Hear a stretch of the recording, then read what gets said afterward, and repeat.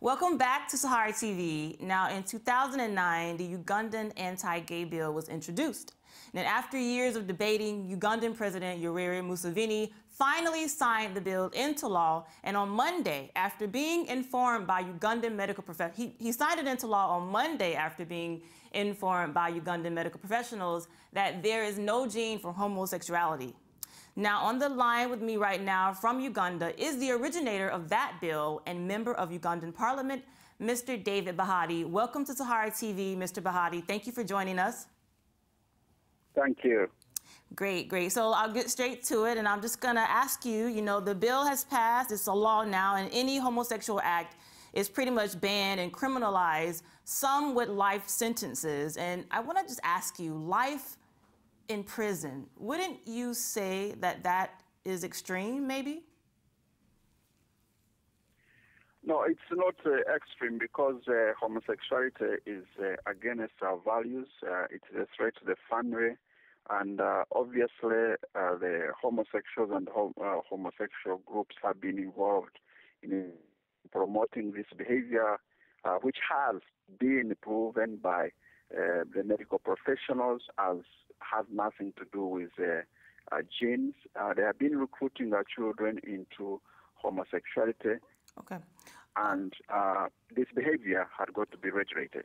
Okay, so I'm going to get to some of those things you just mentioned in a few minutes, but I want to ask you, which is what a lot of people are asking, why focus so much attention on homosexuality? I mean, in Uganda, we know that, poverty, there's a chronic poverty issue, there's a weak healthcare system. There are tons of things that are happening in Uganda, corruption, matters of corruption within the government. These things are really important, and we're just wondering, wouldn't that take priority over something like homosexuality? Well, it's the only bill that has caught the attention of international community, but there are quite a number of other things that the country we are working on. For example, we are amending the laws on corruption. One of the members, John Simba, is pursuing the anti-corruption law to strengthen them. We are making a lot of progress in terms of infrastructure development. We are making a lot of progress in the fight of HIV/AIDS.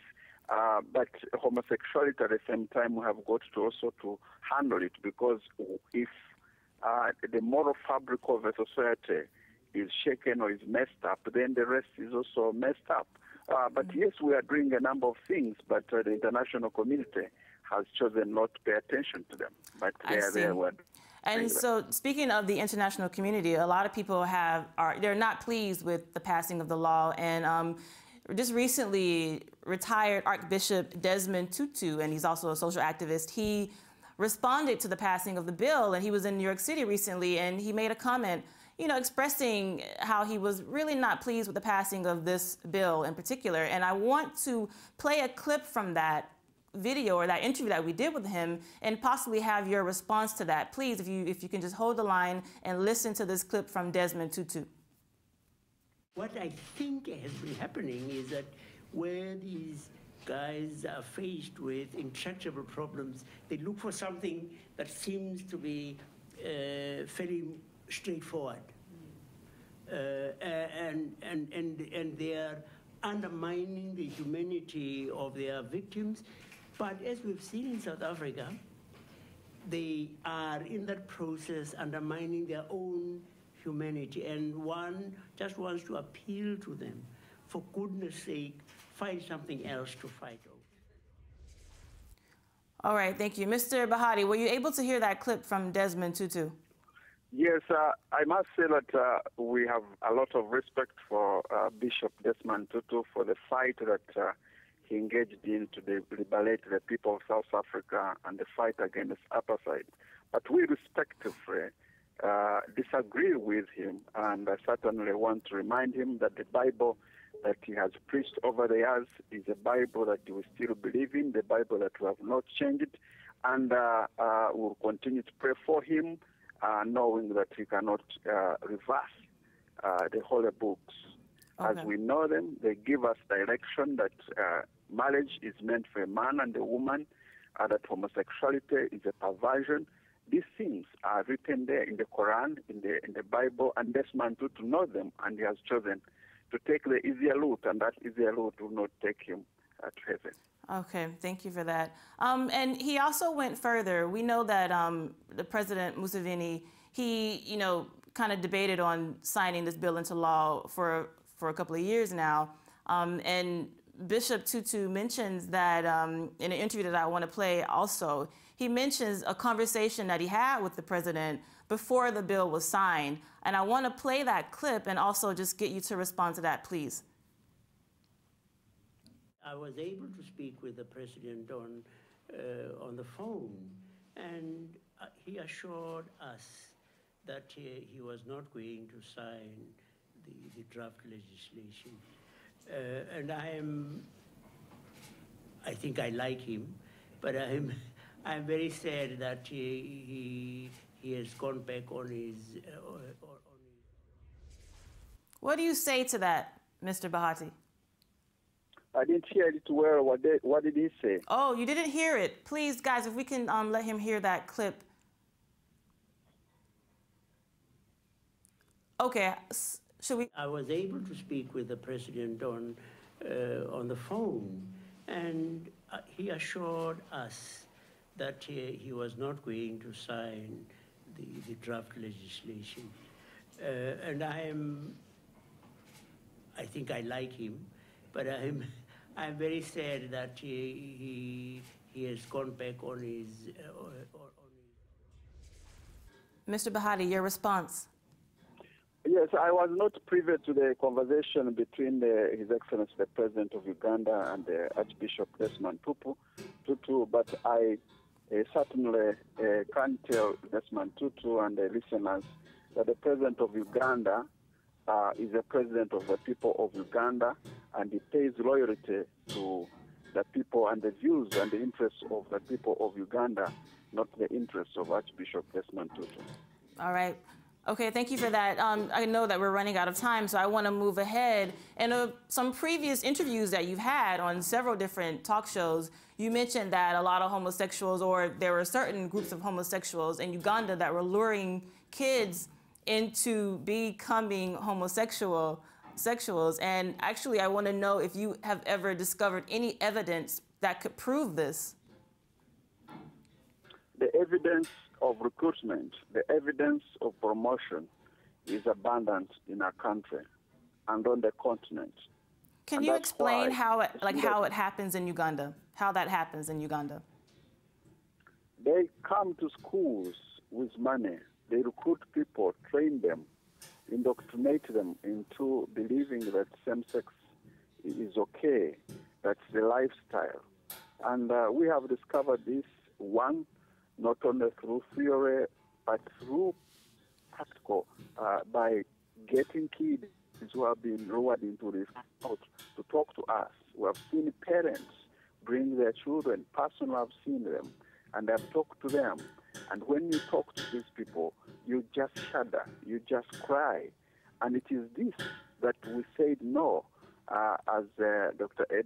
MP Edman once said from the UK, that the only thing that is necessary for evil triumph is for good people to keep quiet, and we couldn't keep quiet.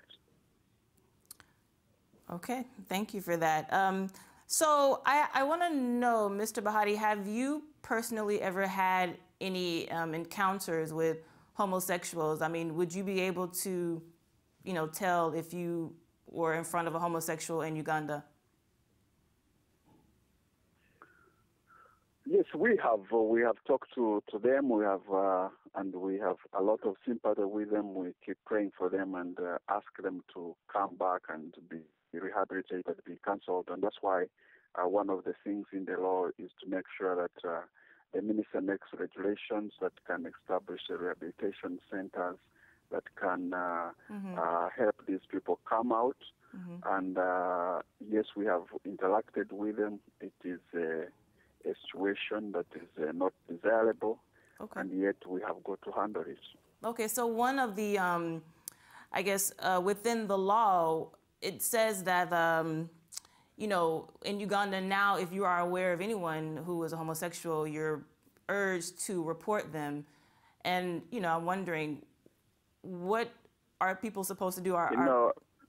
No, that clause in the article was removed. Can you explain it, please? The one that requires reporting was removed. The one requires the death sentence was removed. What actually now is contained in the law is to stop the promotion of homosexuality, to stop the recruitment of our children, to stop the funding and the homosexuality itself as a crime.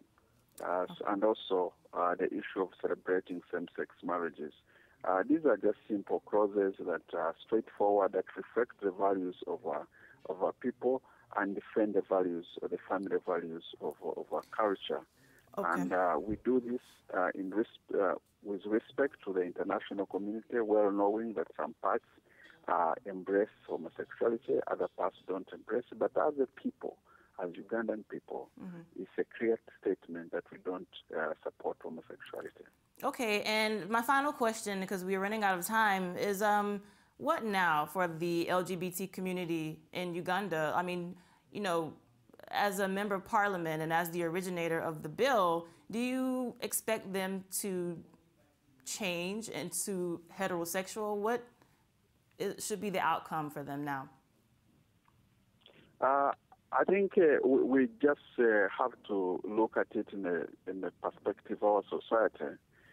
One that it's evil like any other, like stealing, like lobbying, like in your press, you in America, I hear that you criminalize adultery. They are put in the category of evil that we must fight in society. What now moving forward is going to happen is that the law is in place and the law will take its own course. Uganda is a law-abiding nation. We do all the things according to the law, and we hope that the minister will put implementation mechanisms in place on how this law is going to be implemented, and will bring all the stakeholders on board to make sure that we secure and preserve the values of our family, protect our children, and defend the cause of humanity. All right, Mr. David Bahati, thank you so much for joining us, and we hope to bring you back on the show in the future. Viewers, that has been Mr. David Bahati. He's a member of Ugandan Parliament, and he is also the originator of the Ugandan anti-gay bill that was just passed into law, signed into law on Monday by President Museveni. So stay tuned. There is much more coming up